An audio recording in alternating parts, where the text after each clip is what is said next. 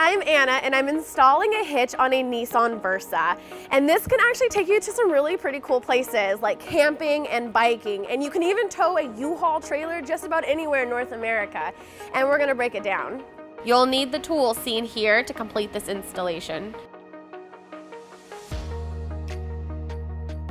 So the first step is removing your exhaust hangers to lower the exhaust.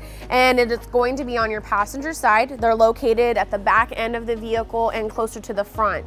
And with most vehicles, you actually need to support the exhaust. But in this case, this car actually has a crossbody that will actually support it, so you don't need to do that. You can use lubricant, soapy water, or a PB blaster.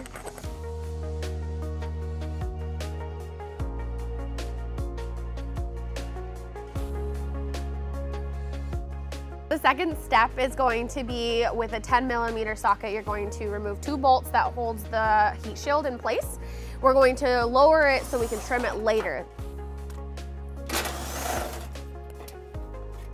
I went ahead and I just measured where the access hole is gonna be at to give access to the heat shield. So I went ahead and I just drew a line, and I will be trimming this with an air saw today.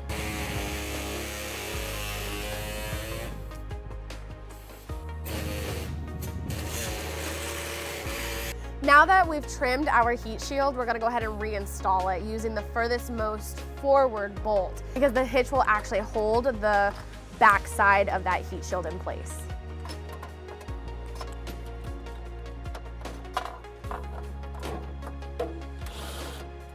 All right, so the next step is going to be removing the rubber plug on this driver's side. Going to be enlarging our access holes. Since our carriage bolt doesn't actually fit, neither does our spacer. So on both sides, we will be enlarging our holes. So we're going to be using the reverse fish wire technique. Connect your coiled piece to your bolt, fish it through your access hole, and with your spacer, pulling it down so that the spacer don't come out. And now we're going to repeat the same steps on the passenger side.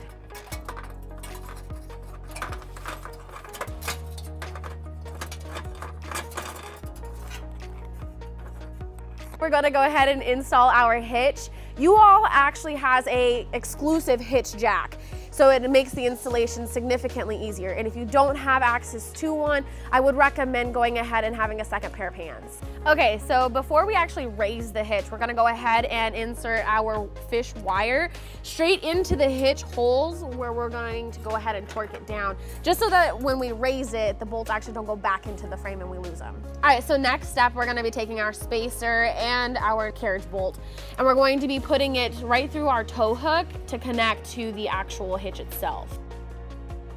Now that we have all of our bolts in place, we're gonna go ahead and start on the driver's side, and on the underbody where the hitch is, where we're going to start bolting everything down. We have a spacer, we have a conical washer, and we have a nut that we're gonna go ahead and put up here.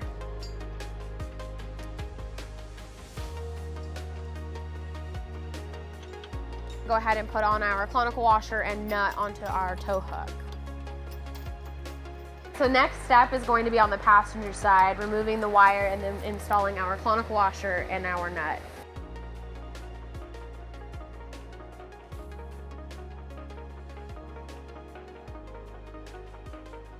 So now that everything's in place, our jack is out of the way, we are now going to go ahead and torque.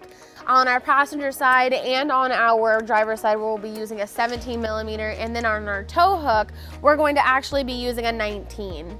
And then just refer to your manufacturer specs. All right, so now that everything is torqued to what it needs to be, we are going to go ahead and raise our exhaust.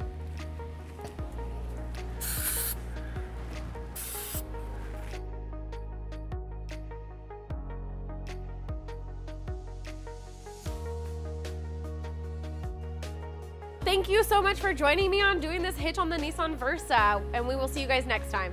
With our hitch installed, we pulled our vehicle onto level ground to show you some important measurements for your hitch accessories. This is a 1 1/4 inch hitch receiver. From the pinhole to the end of the bumper is 5.5 inches. From the ground to the top of the receiver is 12 inches. This will help you determine the length, rise, and drop for your hitch accessories, such as a bike rack and cargo carrier. If you have any questions about the products seen in this video, or if you'd like to schedule an installation with a U-Haul Hitch professional, visit us online today at uhaulhitches.com.